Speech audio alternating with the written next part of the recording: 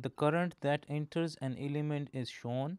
Find the charge that enters the element in given time. So we are given the I of t versus t graph. We are asked to find the charge that enters the element. For example, the element is a resistor. So as we know that I of t is equal to q of t divided by time, we can say that I is equal to dq of t divided by dt.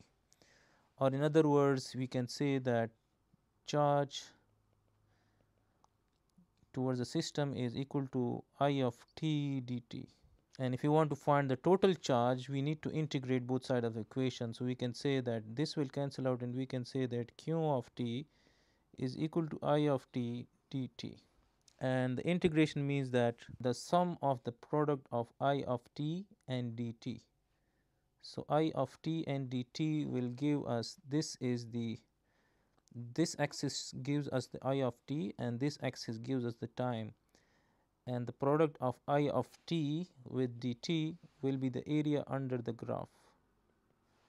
So we are asked to find the charge, the total charge that enters from 0 to 20 seconds.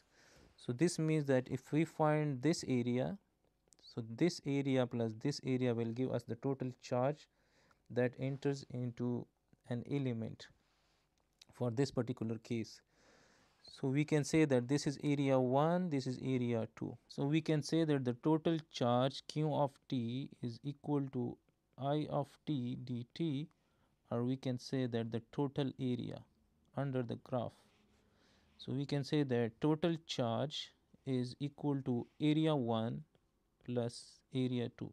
Here it is given that the current is in milliampere. So 10 into 10, so that will be 100 millicoulombs, since the product of ampere and time is coulombs and the unit of charge is coulombs, and plus the second area, and the second area is a triangular area, so we will say 1 divided by 2.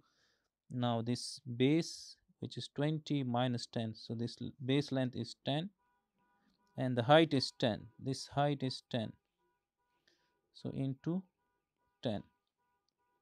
So this is 100 millicoulomb plus this is 10 into 10, 100 divided by 250 millicoulomb, so 50 millicoulomb, or we can say that 150 millicoulombs, or we can say 150 into 10 raised to the power minus 3 coulombs, or we can say that 0.150 coulomb.